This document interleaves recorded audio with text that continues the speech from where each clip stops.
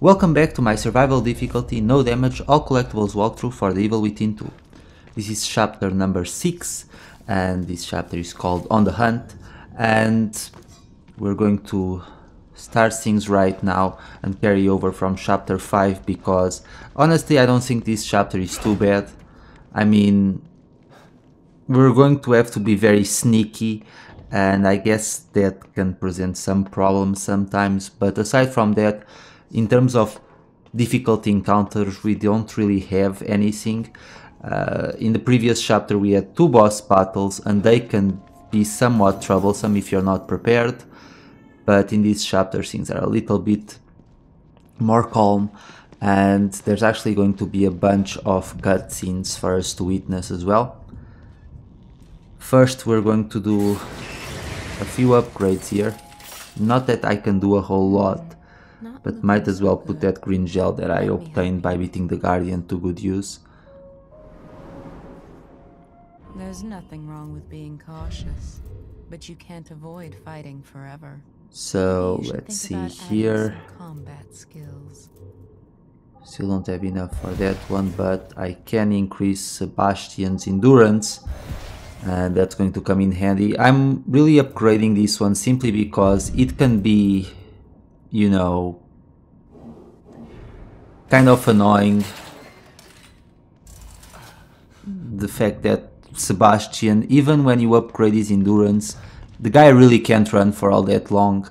And in this game, since a lot of the times you'll be traveling from one place to the other and they're fairly long trips sometimes, if you can't even just run a little bit faster, things can drag themselves out quite a bit, and that's why it's annoying that they included a trophy on classic difficulty and Sebastian can't have any upgrades on classic difficulty. It's not so much that you actually need most upgrades, but the fact that Sebastian is so slow can really be annoying and frustrating, simply because it takes him so long just to get anywhere. And as you can see here, I mean, this is endurance level 3 and he still can't run for all that long.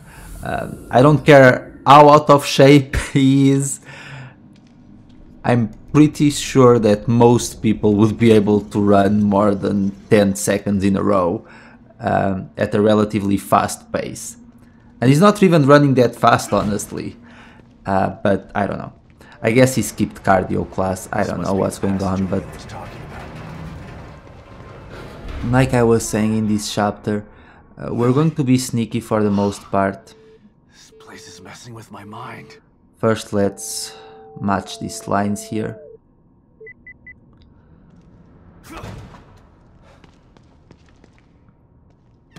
And let's get some items. And you know, it really wouldn't be that bad. I realized that he couldn't just keep running all the time at a very fast pace. It makes sense that he gets tired, it does. It just seems like it's a little bit too quick for my taste, and I don't know. Anyway, I see you over there, waking up in the morning, getting shot in the head, makes perfect sense.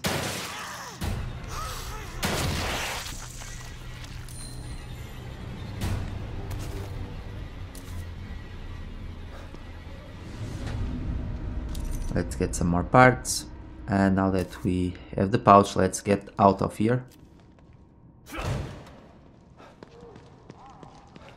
And we're going to get another locker key, which is right up there. There we go.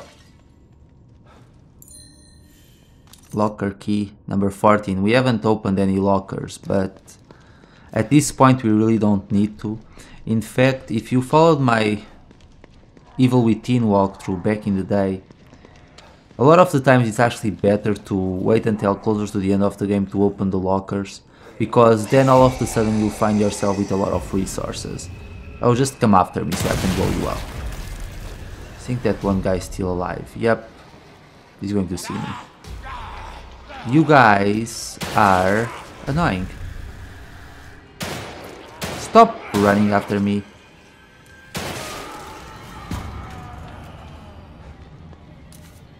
I swear. It's like I have to blow an arm and a leg to kill you. Anyway, let's go down. Keep forgetting that using even words as killing is a bad thing on YouTube now. But there's no ways to go around it in this game. I mean, it just is what it is.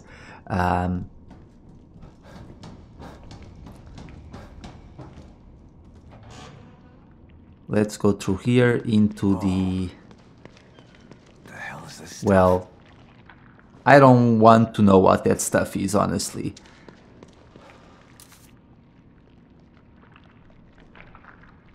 It's gooey and it's sticky. And it's rather white. I am above making jokes like that, but considering how people are in this game, I think we all have a good clue. Stop and listen to yourself, Myra.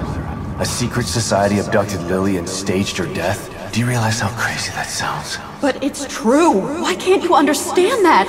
I know it's hard to accept, Myra. But she's gone. Our little girl is gone. But I have proof. Look. Myra, you're obsessed. You need rest. Once you get past this, you'll learn to accept. No. I'll never accept it. If you won't help me, I'll find out the truth on my own. Myra. Okay guys, make sure you get that slide. And I gotta say, being in a situation where you know you're right and something's wrong but no one believes you, or everyone's just lying to you, that seems like a rather bizarre situation to be in. Anyway, let's go through the gooey door.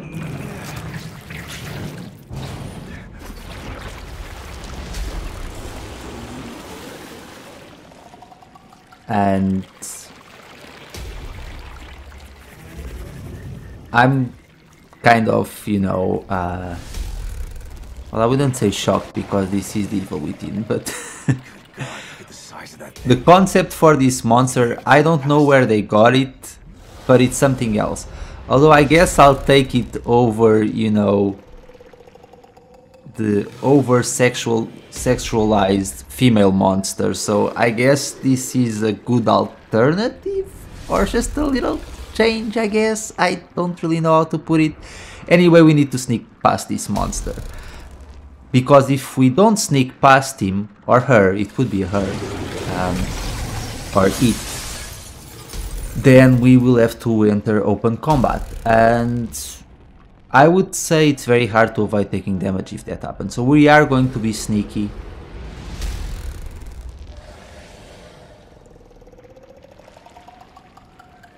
And we'll wait for it to turn back around. There we go. And now let's just wait here and wait for our moment to escape.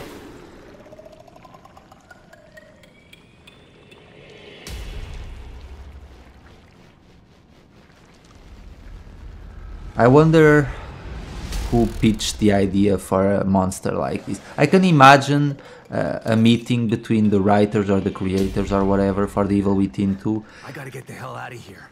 And they must have been thinking, okay guys, we already have a monster with a camera on its head and with giant model legs wearing high heels. We have a monster with multiple female heads. Any other ideas that, you know, seem appropriate? You know? And someone in that table said, yeah, let's make this guy a white, gooey, white monster that, you know, grabs onto Sebastian and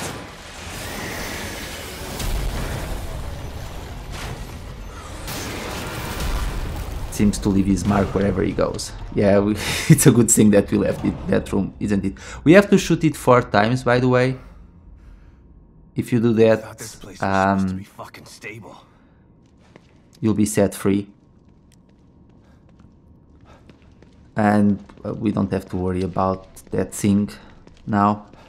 Anyway, let's get this door open. There's a file inside. I suppose for, you know, people like us who've played games like this for such a long time, it gets to a point where it does, you know, maybe it doesn't even really affect us, the way the monsters look and the way they create the monsters, but maybe it should, you know, maybe we should think about it every once in a while, because it seems that all monsters in this game have like a certain theme going on for them. And you know, you have to laugh about it, because then what else are you going to do? Enjoying the show. Anyway, let's go through the door and let's witness a very long cutscene.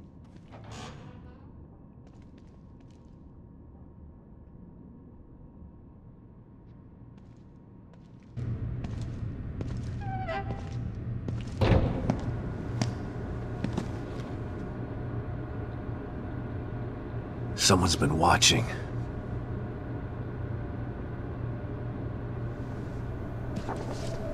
Lily. Whoever's been here was gathering data on her.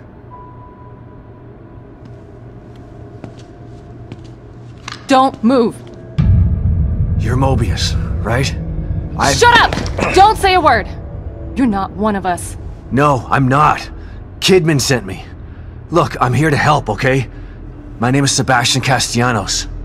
You're lying. Sebastian Castellanos is dead. What? No. Who told you that?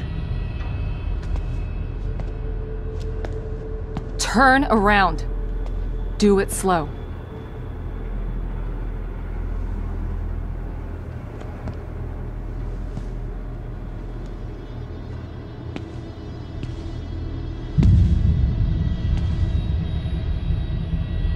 You're Yukiko Hoffman. How do you know my name? I told you. They sent me in here to find my daughter Lily. The core. I'm telling you the truth. I know. You do? Lack of microexpressions and deflection. No verbal parroting. I've seen enough to know you're telling the truth. Right. The team psychologist.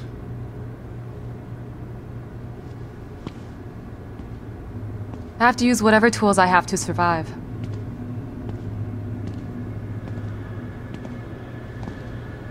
Combat isn't my forte. I'm here. Sorry for pointing my gun at you. So they're sending independent contractors now? That means things aren't improving. Have you found any other team members? I have, but the only one I've found alive is O'Neill. Liam is alive? Good.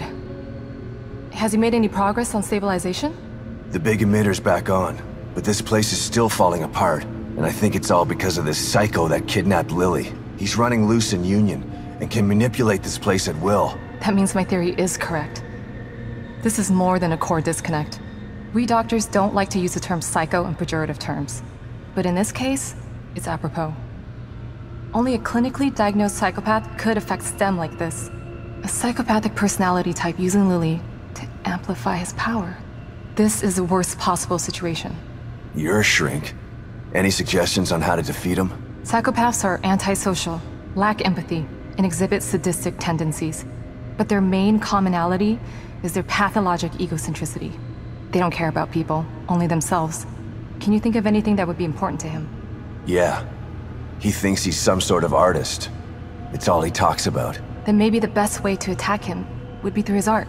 Destroying something valuable to him could knock him off of his guard. I'll keep that in mind.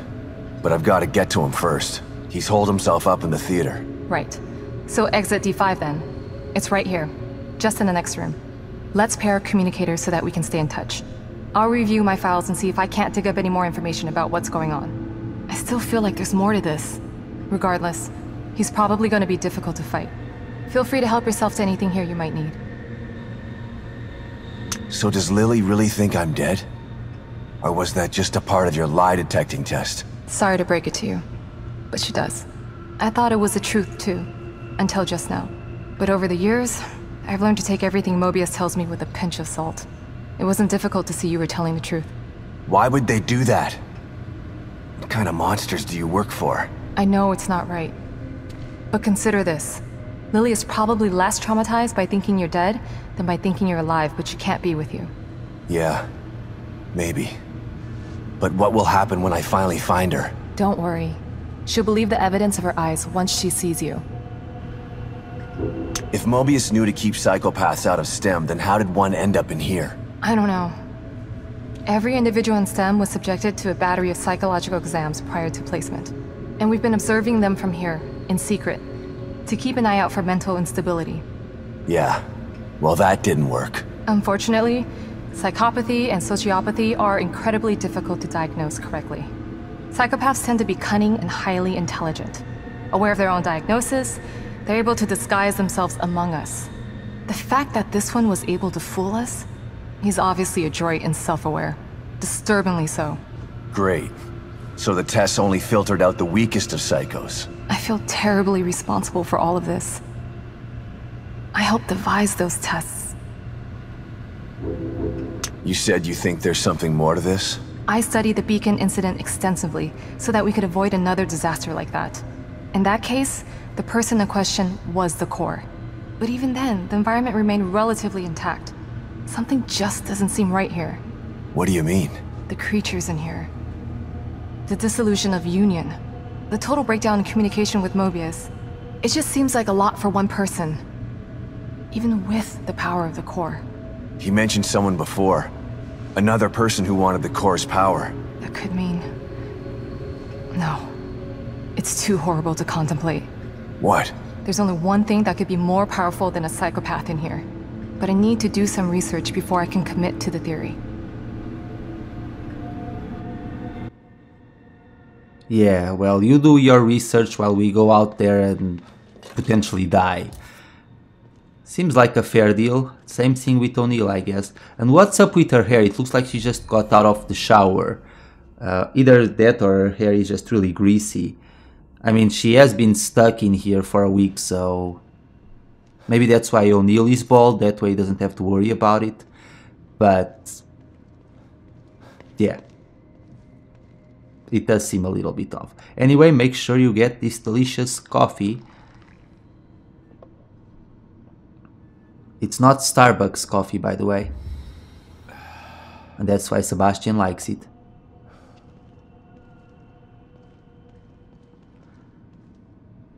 And now...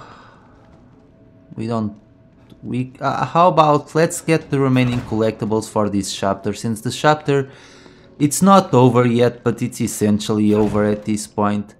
So we'll go through here.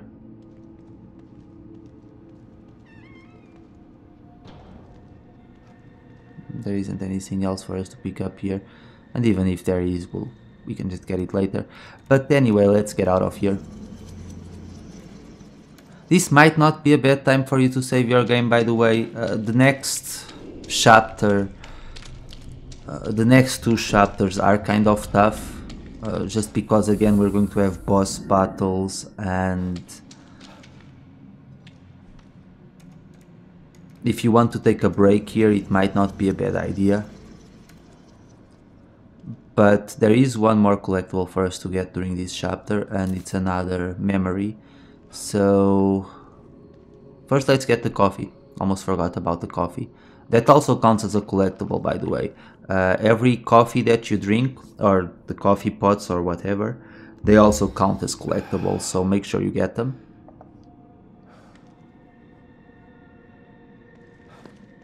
I think that coffee is from Colombia. But anyway, let's... I guess I can't carry any more harpoon bolts. And that's okay. Let's not go to the safe room now. Instead, let's get the next memory. Damn it. Can't feel my hand. That thing nearly tore my arm off.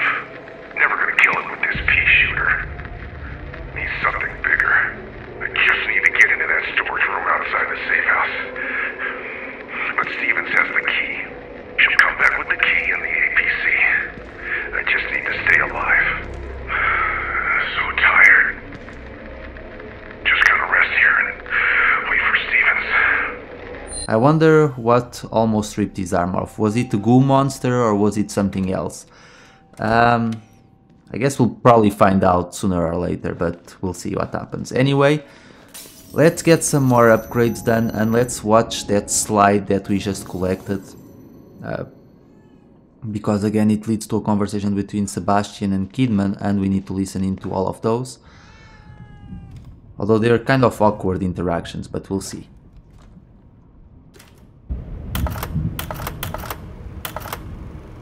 Pick up, Kidman. I'm here. The first time I saw Myra, she was wearing that uniform. I think I fell in love with her right then and there. I didn't want to admit it to myself, but after she was injured on duty, I knew I couldn't risk not telling her how I felt. She was such a great wife and mother that I sometimes forget she was a great detective too. She was right. She knew there was something fishy about Lily's death. I mean, kidnapping. I should have believed her from the start. There's no way you could have predicted the truth, Sebastian. You know this.